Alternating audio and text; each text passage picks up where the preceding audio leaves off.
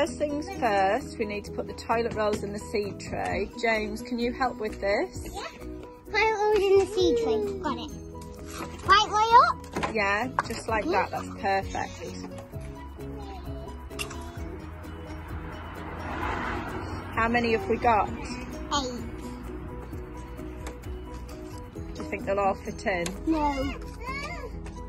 I think One doesn't fit in. I think there is space. They need to be packed quite tightly. Best. There.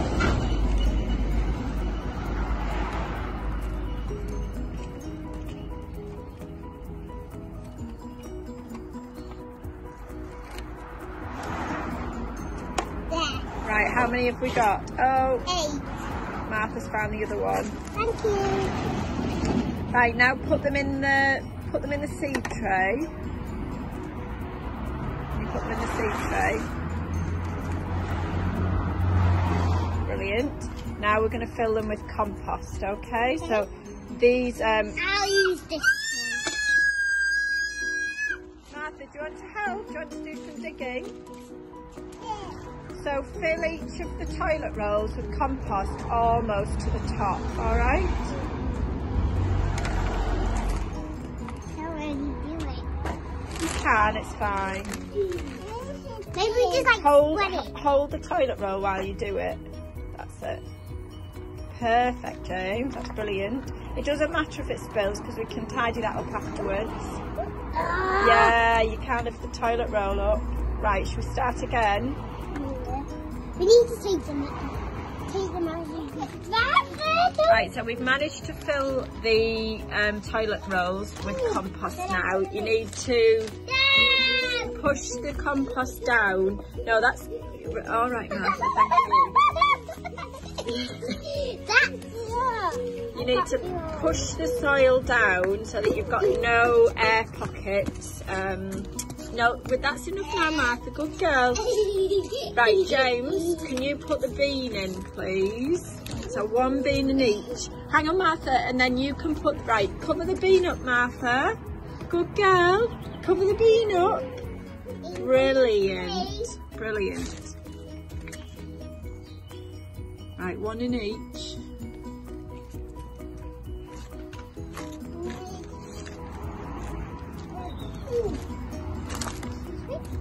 Brilliant, Martha. Are you covering them up? Okay. Right, now we need to cover them up with soil, okay? Compost. No, don't take it out, Martha. Leave it in. Good girl, leave it in. Maybe we just quickly put it on. Oh! That's fine, that's fine. Are you helping?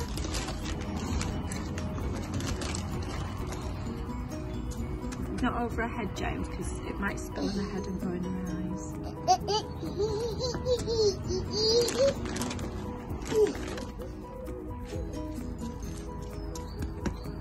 This one is quite full. And the bean is...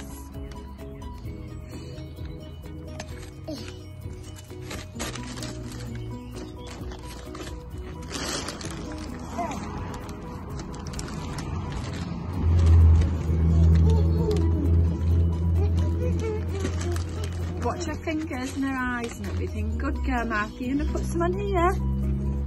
I'm going to put some on. Good girl. Brilliant work. Right, we're nearly done, aren't we? This one might go at the side of Yeah, a bit more in there. This man might go Well, at the look, side. we've got loads here. We can just put some on there. Done. Fantastic, Oh, let's everybody. go in it. Look at tummy. Mama, look at this. And look at tummy. Mummy, look. James, I'm doing a video. Look at my tummy, Martha. Look at my tummy. Who wants to see your tummy? Daddy, it's the tummy. Well, you're showing it to her.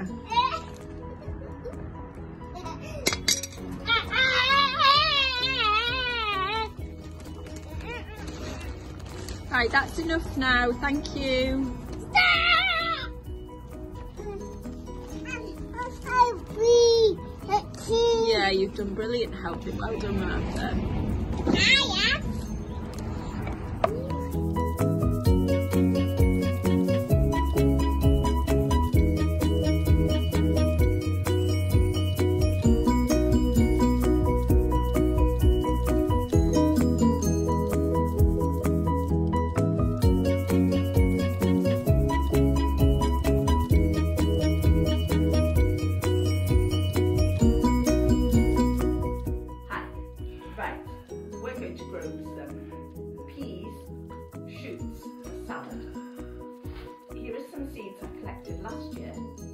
And they're called sugar snaps, and the ones where you can eat the pods as well as the pea.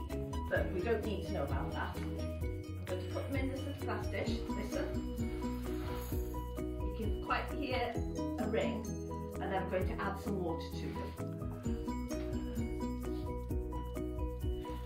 If you haven't got, didn't have peas last year that you've harvested, or you haven't got a packet of peas from the garden centre, I've used these before, just dried peas that you make soup from.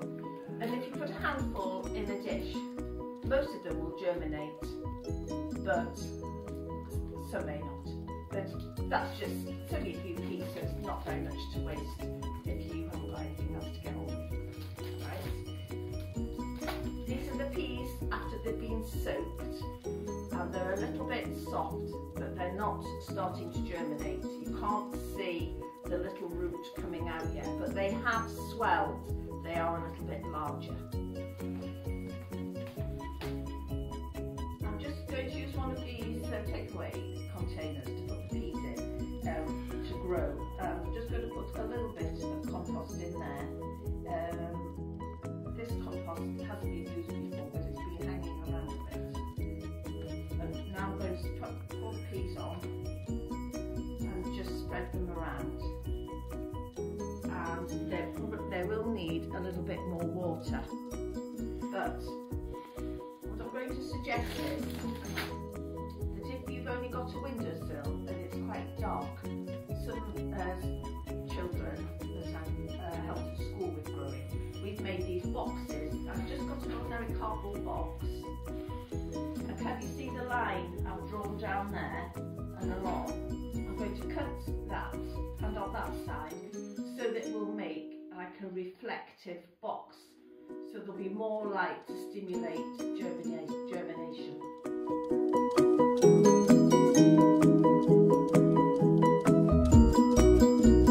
Good morning, I'm Chris from Incredible Edible. I'm just following on from Joy, who started the peas germinating in her windowsill using the aluminium foil to maximise the light and the heat. I started these a few months ago and I haven't used them as yet, so I'm glad I waited because I didn't realise that you can put a lot of peas in at once, because you're not really growing them to, you know, for the summer, for the pea pods. You're just growing them for the greens. So what I'm going to do is I'm going to cut the tops off, and maybe I'll get more side shoots so that they'll grow a little bit thicker. Like Joy, I've just used one of these plastic salad cartons that you can get in any of the supermarkets, and obviously use fresh compost. And normally I would just eat it as it is, but actually they taste delicious. But if you, for those of you who, you know, feel that you need to wash them, you could just put them in a bowl of water, soak them up, get some kitchen roll, and just dry them off. And this is a salad that I made a few minutes ago, which I'm going to eat when I finish recording. And on it I've got some rocket, which unfortunately I've not grown, cottage cheese, bit of apple, bit of coriander, spring onion, tomatoes and feta cheese because I love that. And I'm just going to sprinkle these on top and just add it. And then I might make myself an omelette or something to go with it, and that'll be my healthy lunch, because I've been told I'm pre-diabetic, so I need to watch what I'm eating. So I'm trying to not eat so many fatty foods. Hope that helps everyone. Really, it's all about just having a go. I'll show you something here. I found a piece of ginger and I just cut it off and I've just put it in the soil, and I'm hoping that, you know, it'll spread and grow. It's just a wait and see. So happy planting. Bye for now.